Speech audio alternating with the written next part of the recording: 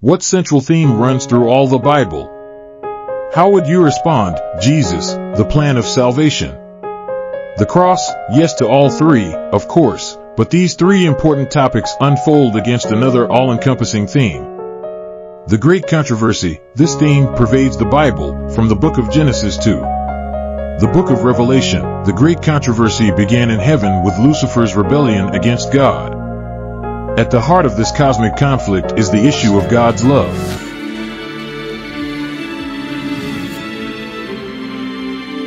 Welcome once again to Whispering Hope. We're so glad that you continue to support this ministry. And here we are once again on a Tuesday morning to discuss the lesson with you. Well, folks, we're going to get right into the lesson as fast as we can today, so we have more time to have a discussion based on what the topic is. We're still looking at the great controversy in this, the second quarter of 2024, and we're continuing with lesson number 3 for this quarter. With me, of course, is the usual tag team of Elder Andy David and Elder Jacqueline Gordon. Welcome, elders. Nice to have you on the platform once again. Greet the folks for us this morning. Good morning, everyone.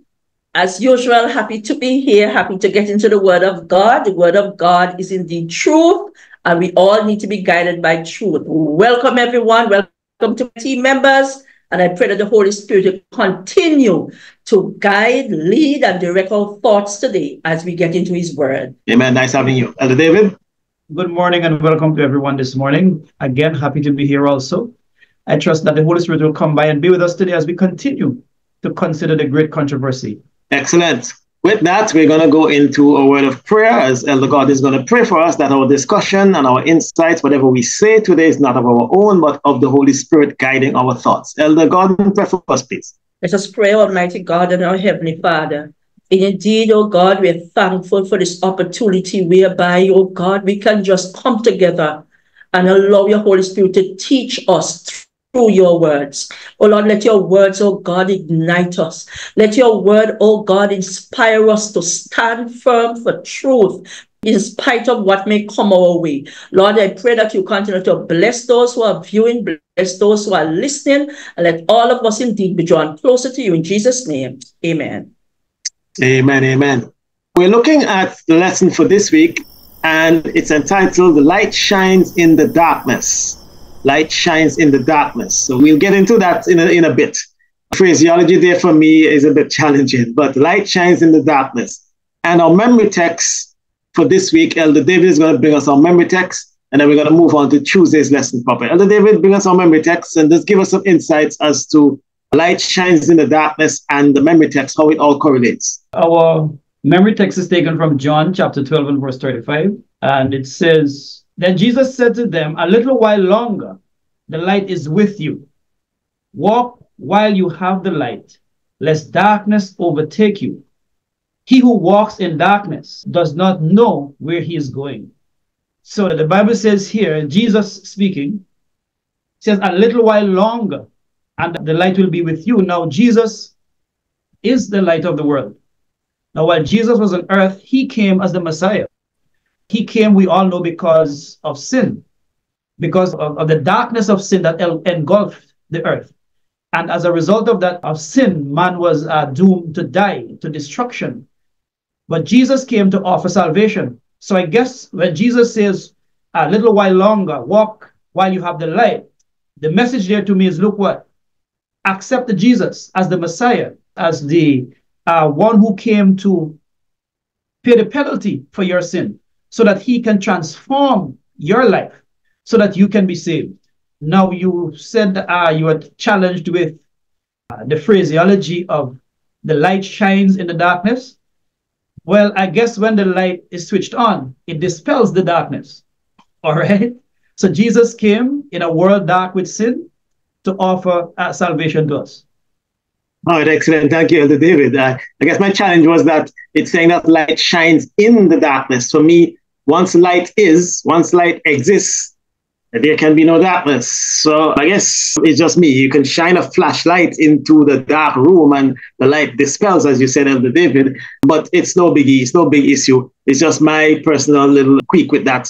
In other words, for me, it doesn't really shine into the darkness. It just dispels the darkness. But Semantics, that's all what it is. Elder Gordon, anything to add in reference to the memory text for this week? I think Elder David would have given us a good foundation there.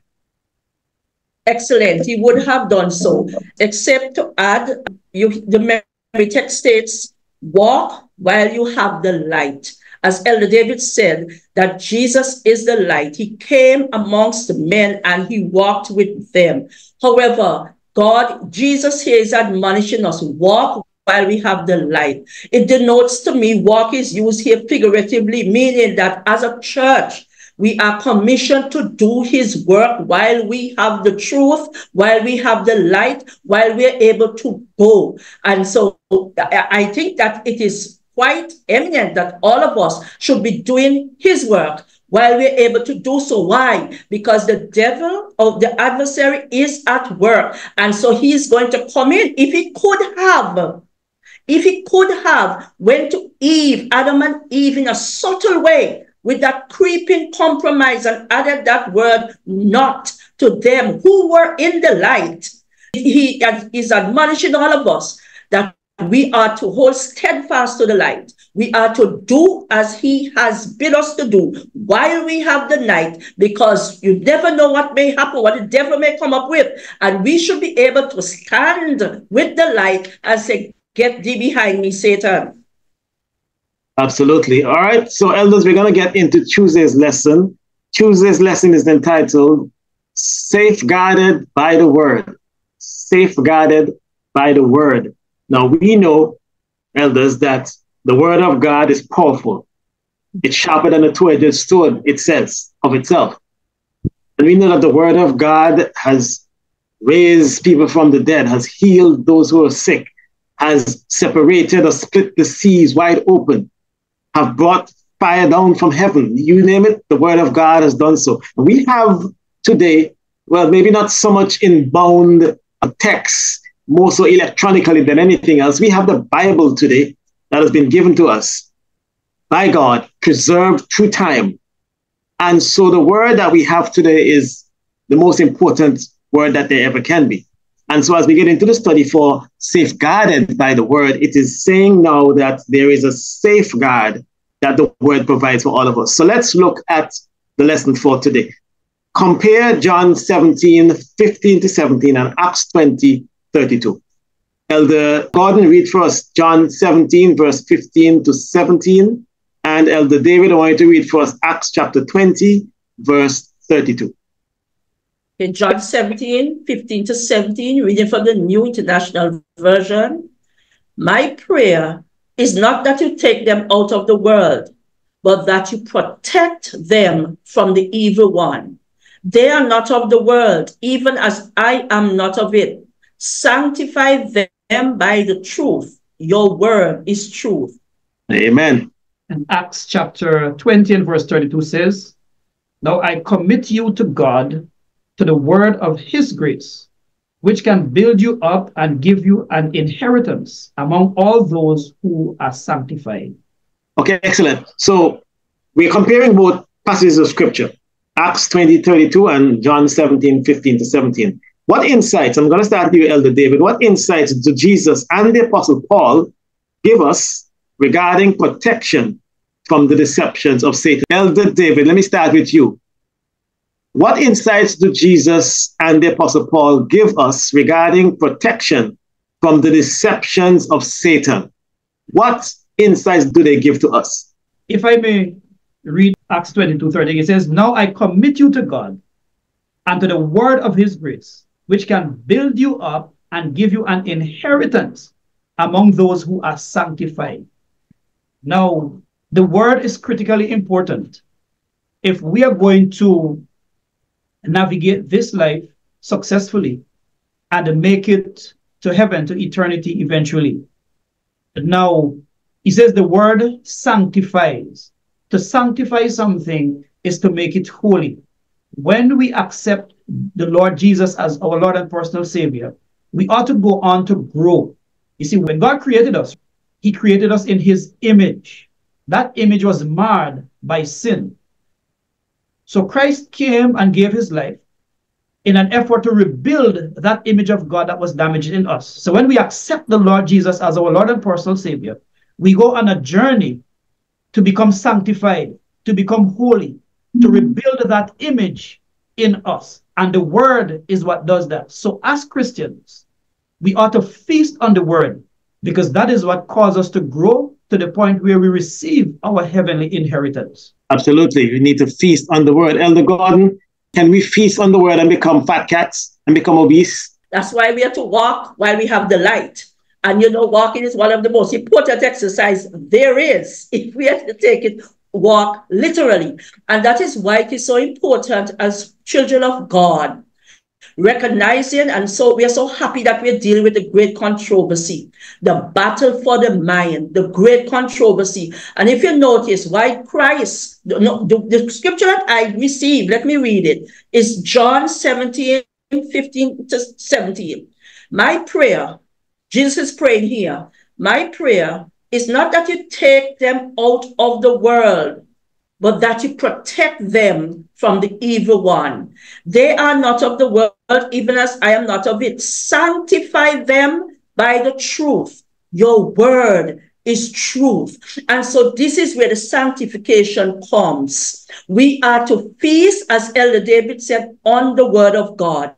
You see, when we get into the word of God, we get an understanding. The Holy Spirit will teach us the battle, what is really happening between good and evil. Notice, we must be sanctified by truth. We have to be pure by the word of God. In other words, there's no form of compromise. There's no room for compromise. On the other hand, Satan, all he wants is a compromise. I can bring in the commandments here.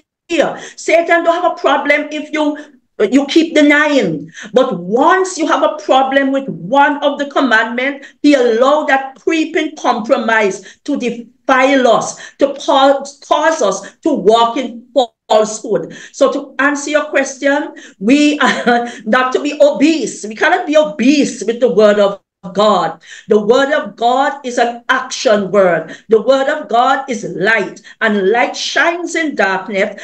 And so we who represent the light, we are to go where there is darkness. You are asking even about the topic for today, that the light shine in darkness. My answer to that is the world is in darkness. Satan seemed to have dominance on this world. And even if you go back to Adam and Eve, when they sinned, they ran from God. We can say that they were in darkness, but the light of the world, Jesus Christ, God himself, that light went seeking after man who had fallen into sin, so that he can rescue them with the plan of salvation. So yes, there is darkness prevail in the land, but it is the people of God, his the children of God, who are to go to them with the light, the truth of God, so that they can understand the battle that is raging, so they can understand that Satan is the one who perpetrates this war. Satan is the one who seeks to dethrone God. Satan is the one who wants us on his side. And then when they understand that the word of God is saturated with God's love to mankind, well, who would not want to come out of darkness into a light where they can see the love of Jesus? Excellent. Thank you so much, Elder Gordon. Elder David, 2 Timothy 3:16 says, all scripture. And the very first word there is a superlative. It says all scripture is given by inspiration of God and is profitable for doctrine, for reproof, for correction, for instruction in righteousness. My question for you, Elder David, is that why should we take all scripture? Why should we accept all scripture? Why can't we accept just the ones that are favorable to us? I mean, even in the Bible, you find passages of scripture that are troublesome, that are hard to understand. You find some things, for example, in the book of Job, where Job's friends were speaking to him, giving some long monologues, and the things they were saying were like I guess you could say rubbish.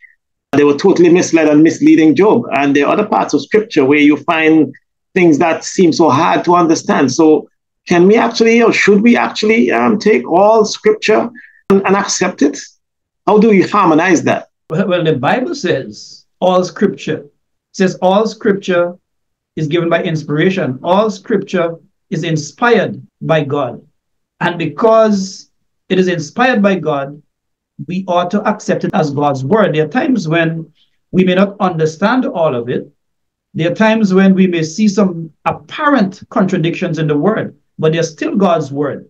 We may not understand it. That doesn't mean that it is not God's word. It is not inspired. We ought to, when we study Bible, allow the Bible to be its own interpreter.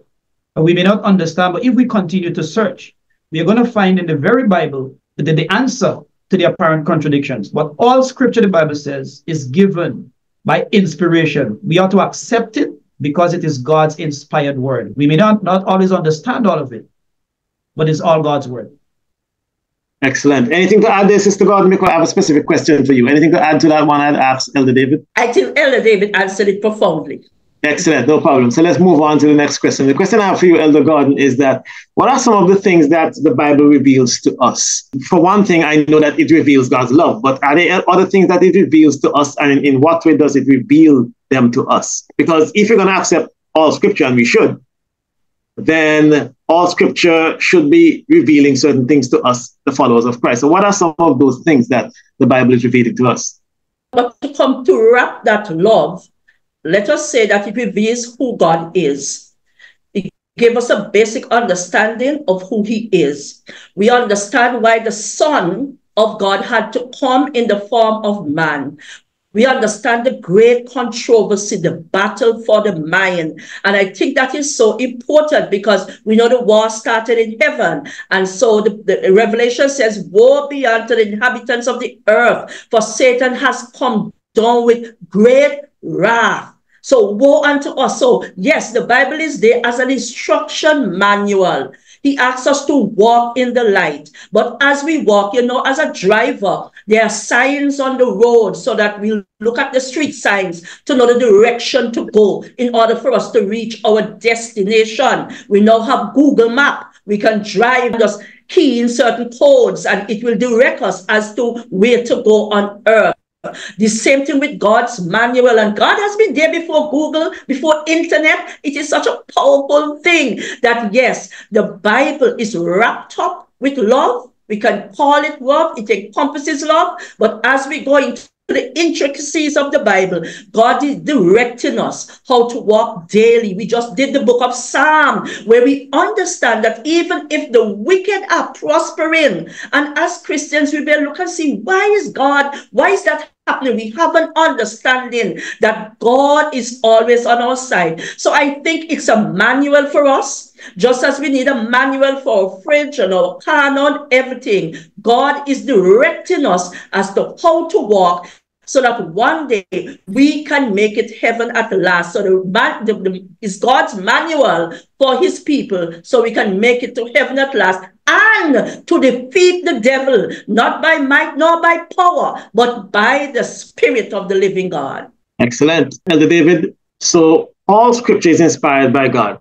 Can we or should we use anything else? Or let me rephrase the question. What else do we need, if at all anything else, to understand God's word, or to understand the sacred truths about God? You said, what else do we need? The only other thing we need to understand God's word, it is his Holy Spirit to help us to interpret what he in the first place inspired. But there are other supporting documents that we can use. Granted, we do not need them, but there are other documents. We can use history books, and some history books can corroborate some of what the Bible teaches. But all we really need to understand the Bible is the word and the Spirit. Excellent. So we need the Spirit to guide us, to teach us, breathe upon us, to show us the proper and the correct interpretation and application of the word of God. Some people, Elder David, speak about using extra biblical books like the Apocrypha and all these other books. What do you say about using those? The problem with those is that you can't trust them. Some of them contain errors. There's some of them. One of the things I found out about them is that there isn't anything in them that can authenticate them as the inspired word of God. For example, they do not have predictive prophecy. You wouldn't find the miracles in them like Jesus would have performed. They have errors. Okay. I remember there was one story I think in the book of Thomas, which is not Thomas the disciple. which has a story that says Jesus, when he was a child, raised a bird from death to life. They contradict the Bible. They do not, some of them teach salvation by works. I remember reading that some of them teach that we can pray to the dead. God hears the prayer of the dead. So we can't trust them. All right. Thank you for that. Elder Gordon, I'm going to read this passage, then I'm going to ask you to comment upon it. In our study guide for today, it says, hence we must fight against any and all attempts to undermine its authority or inscription, even from those who, while professing great love of the Bible, bring doubts about it, even subtly. We're talking about fighting against keeping up the standard of the Word of God. And it is saying that some bring doubts about it, even subtly, even those among us. Do we see that happening, Elder Gordon, today? Or do you see that happening within the community of faith, within Christendom even, where people are bringing in doubts about the Word of God and the authenticity of it and so on and so forth? Of course, it is still happening. It started with the devil in the Garden of Eden with Adam and Eve. And amazingly, that is why we have so many denominations. That's why some people will say they're so frustrated with Christians, because everybody teaching so many different things. There's some churches that are split because one believes in speaking in tongues and one believes in praying to the dead. And so all these things that are happening. And this is the plan of the devil. The devil recognized, according to Sister White, that he could not fight us from the outside. So he has come into the church. And there's where the battle is. Creeping compromise. And so he just wants to know that he takes the word of God, mix it with error. And so this is why we have to be so careful, because we need the undiluted word of God. When we can see we have all these different religions, and all of them are using the Bible, and yet still they're so vast in their beliefs. And some would stand the outside and wonder, what's the truth? And you don't understand it. We see it happening even in the Bible. The Pharisees, the Sadducees, they just have a little variation, a little difference. So we have to stand on the word of God. The word of God is truth. And some may say, how do we know? That is why we get into the word of God. That is why the Holy Spirit, when Jesus was going, he said it is better that he go, because when he go, he will give us the Holy Spirit. And the Holy Spirit, one of the characteristic traits of the Holy Spirit is to guide us into all truth. If we want truth, we pray to God, ask the Holy Spirit to help us, and we get into the word of God. His Holy Spirit will direct us so that we can find truth of the living God. Okay, thank you so much, Elder Gordon. Elder David, coming back to you. We live in a postmodern world. That's what they term it. We live in a world where there is now called modern thinking. And we have, sadly, theologians and Christians of note who are making certain statements or having this modern way of thinking that the Bible is not exactly how we should see it all along. So this portion of our study says that some theologians, many theologians and Christians, focus on the human side of Scripture, that the Bible becomes the word of man instead, the word of God. And then Elder David, it says the Bible, they argue, is the writings of kings, shepherds, fishermen, priests, poets, and others who shared their understandings and conceptions of God, of nature, and of reality, the best that they, in their time and place, understood them. Is that really, Elder David, what the Bible is? A bunch of people writing from different walks of life, how they understood things then, and that's all that there is? No, the thing is, God used human beings to write the Bible, but they were under the influence, under the direction of the Holy Spirit. The Bible says God breathed, all right? God directed them. While they would have, let's say their personality and so on may have come out in their writing, their style, it is God's word. They were under the direction of the Holy Spirit. Now, when you look at the Bible and the harmony that you see in the Bible, in the Gospels, when you look at the prophecies in the Old Testament and how they were fulfilled in the New Testament, if it was left up to human beings alone, there could not have been such harmony in the Word of God. Yes, God used men, but they were under the influence of the Holy Spirit. They did not write their own words. And Elder, that is why That is why it is the thought that is inspired and not the word. If you look at Matthew, Mark, Luke, and John, when they describe the resurrection morning, some say while it was dark. Some say while it was dawning. So they use different description to describe very early in the morning. But at the same time, what is important in the scripture is the fact that early in the morning, the tomb was rolled away, Christ was risen. That's the whole idea. That's the central nutrient of it. It wasn't the word when it was dawning or mid-morning or 6 o'clock in the morning or whatever word we want to use to describe the morning. But the thought, the main point of the scripture is to indicate that the stone was rolled away and Jesus was risen. Absolutely, absolutely. That's so true. We cannot depend upon man on their own to write anything that is divine. It has to be, as the Bible says, through the Holy Spirit breathing upon them. And the Bible has many writers, but only one author, because God is the author of all Holy Writ. So I'm going to read several passages as we wind down for today. And then I'm going to ask a question to both of you, then we're going to have our takeaways. So I'm reading Psalm 119, verse 105, and it says, "Your word is a lamp to my feet and a light to my path." We're talking about safeguarded by the word today. Verse 116 of Psalm 119 says, "Uphold me according to your word, that I may live, and do not let me be ashamed of my hope." Moving on to verse 130, it says, "The entrance of your words gives light. It gives understanding to the simple." Hallelujah. And verse 133 of Psalm 119 says, "Direct my steps by your word, and let no iniquity have dominion over me." And finally, Psalm 119, 160 says, "The eternity of your word is truth, and every one of your righteous judgments endures forever." Now, elders, look at the plethora of text that we just looked at from just that one psalm. What insights does the psalmist give us regarding the significance of God's word in the plan of salvation?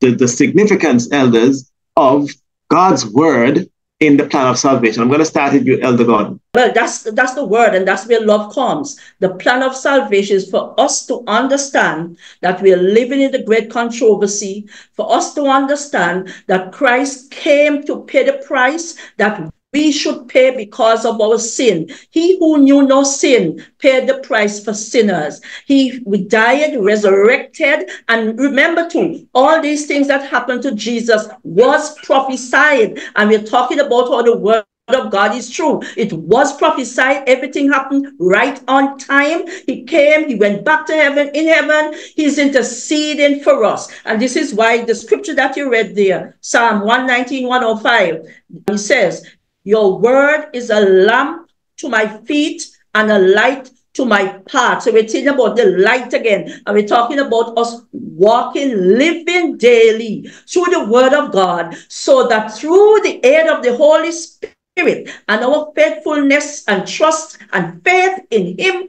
who is faithful, once we keep our eyes upon Jesus, we will make it to heaven at last. Amen. Elder David? Okay, I would like to add one more text to the list that you read. Psalm 119 and verse 11. "Thy word have I hid in my heart, that I may not sin against thee."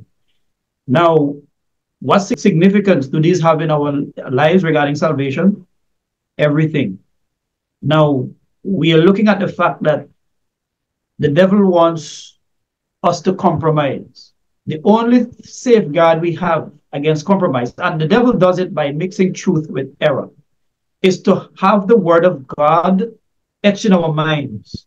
And as we live our lives, every decision we make, every choice we make, should be guided by that word that we have hidden in our heart. When we are called upon to make a decision, how does it line up? When we are called upon to choose something, how does it line up with God's word? And that is how I like to look at it. Every decision, every choice we make in life must be guided by the word. And for us to do that, we must know what the word says. And that is how eventually we are going to make it. Thy word is a lamp unto my feet. It guides me. Thy word have I hid in my heart, that I may not sin against thee. It has everything to do with our salvation. I trust that we'll hide God's word in our hearts so that we can be guided. It can be light to us as we walk through this life. All right. Thank you so much, Elder David. You know, I look at it, I've heard somebody said that the word of God is like guardrails at the side of the road. So as you're driving your vehicle, the guardrails will prevent you from bursting over, running off the road and going over a cliff or a precipice. And so the guardrails keep you within the road that you're driving on. But I look at it a little differently. I look at it that the word that I've hid in my heart that I may not sin against you. Your word is a lamp unto my feet and a light unto my path. I see it as the word being within the person's mind and actually behind the steering wheel.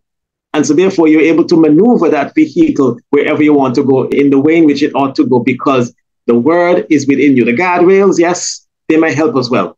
But it's better if you don't get into the guardrails in the first place and just stay on the road. And so, elders, we've come to the conclusion of our study. Your takeaways for today, Elder Gordon, we have looked at safeguarded by the word, and your takeaway for today's study, Elder Gordon. My takeaway is taken from Matthew chapter 8. We talk about the centurion. And he, recognizing that he was a Roman, he wasn't a Jew.